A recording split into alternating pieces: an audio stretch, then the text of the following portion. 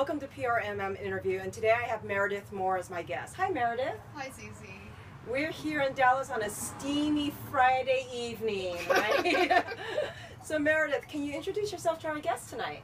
Sure thing. My name is Meredith Moore. I have been a creative project manager for 5 years, and I have been a creative professional for about 15.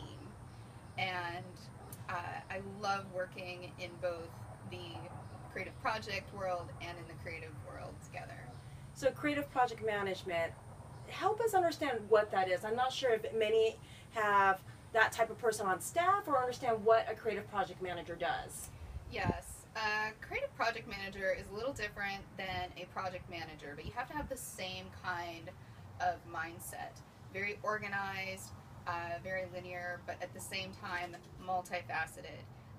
You deal a lot more with the creative attitudes that people have, and it's not a bad thing.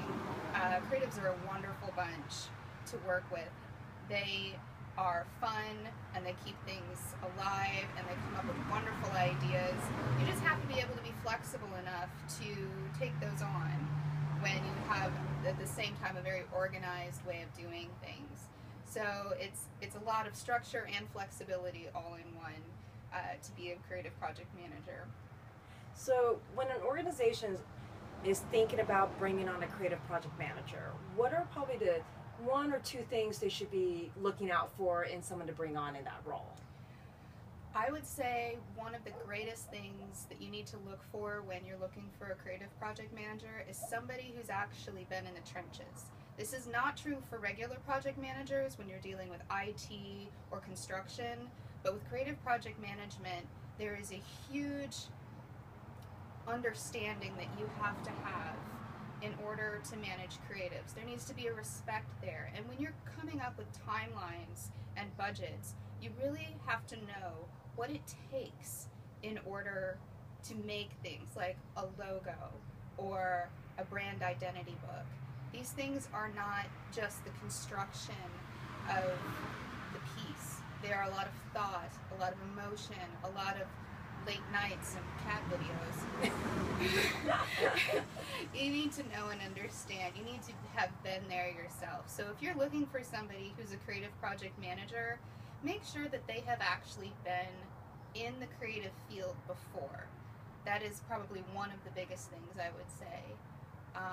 Another really big thing is, depending on the size of your company, being able to have a person who can be firm to your company's standards. Some larger companies need project managers to be more firm than smaller companies. This is a really delicate area, and you have to think about it before hiring someone in creative project management. Think about your creatives. Think about their professionalism. Are they young? Are you dealing with millennials or Gen Xers? People who can nurture the young creatives along without making them feel marginalized.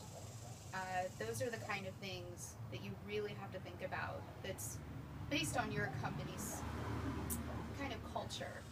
So what about the other way around? Maybe you're creative or you're doing project management and you're thinking of getting into this space. What's a consideration that you should have before you determine if this is the right career choice for you? It takes an interesting kind of person. I'm not going to lie. Most creatives are not analytical, and most analytical people don't have the creative side to do this. If you are a creative and wanting to go into the creative project management, which I think is a great field to go into if you feel like you're not going to go into a creative direction role or an art director role, but you still want to be involved in creativity, start looking at management. Learn PMP. Just get the handbook. Just learn it all.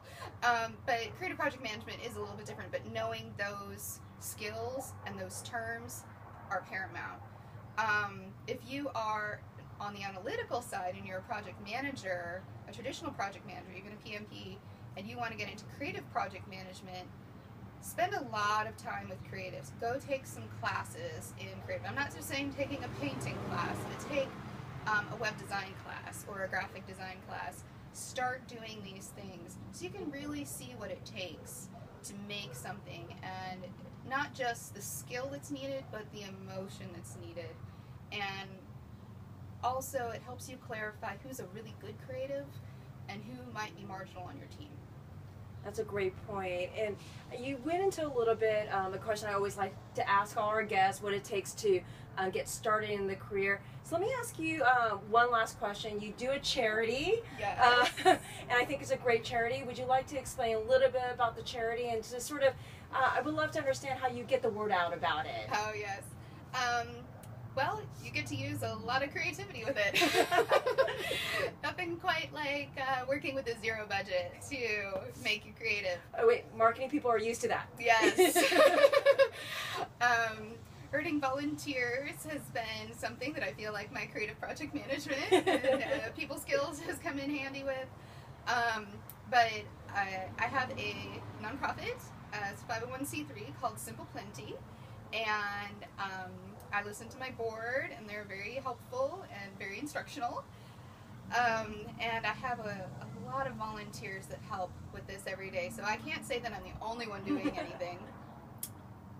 It's what we do is we make sure that charities and individuals have ways of sharing what we call in-kind donations, or just goods in general. No money.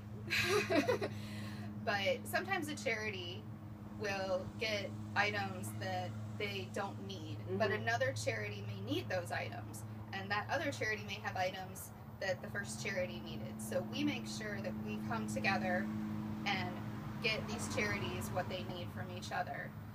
No money exchanges hands, but the goods do. With the person, the individual, we make sure that we have events where people can do things like trade clothes or trade food even, just canned goods or things like that. Everybody's bought the mac and cheese in bulk, and you're like, I cannot eat another thing of mac and cheese. But then there's a neighbor who's done the same with some other product. So getting groups of neighbors together and people together. We do it with clothing. We've done the clothing exchange for 10 years, which has been very successful. And everything that's left over from these exchange events, they all go to different charities who have asked for those specific items. So once again, everybody gets what they need, and we're super happy. Well, that's awesome. Well, thank you so much for joining me on a hot and steamy day in Dallas. Yes. For a glass of wine.